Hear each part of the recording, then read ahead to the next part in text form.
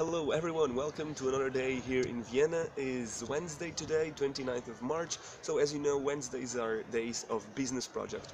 I've been working with my group in the business project today and we have reached an important conclusion. As you know, we are working in the bank. How can banks and startups work together to give more value to the banking industry?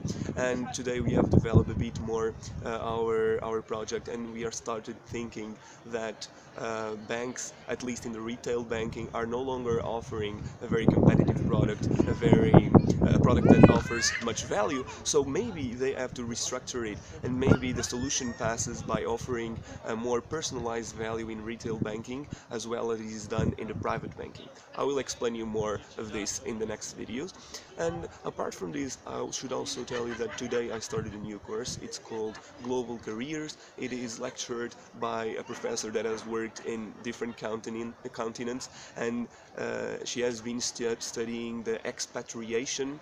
So the topic of this class will be the expatriation, whether it is self-initiated or proposed by a company, and we will study the implications that the expatriation has for individuals, for employees, in a personal point of view and in a business point of view, professional point of view.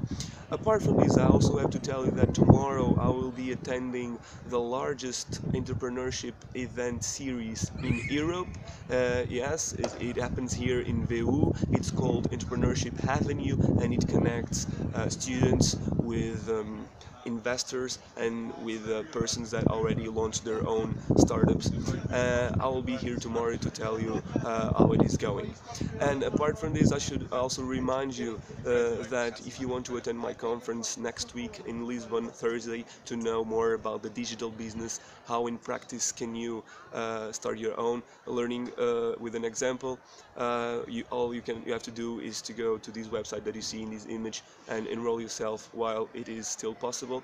And that was it for today. I hope that you liked it, and see you on the next videos. Thank you a lot for watching.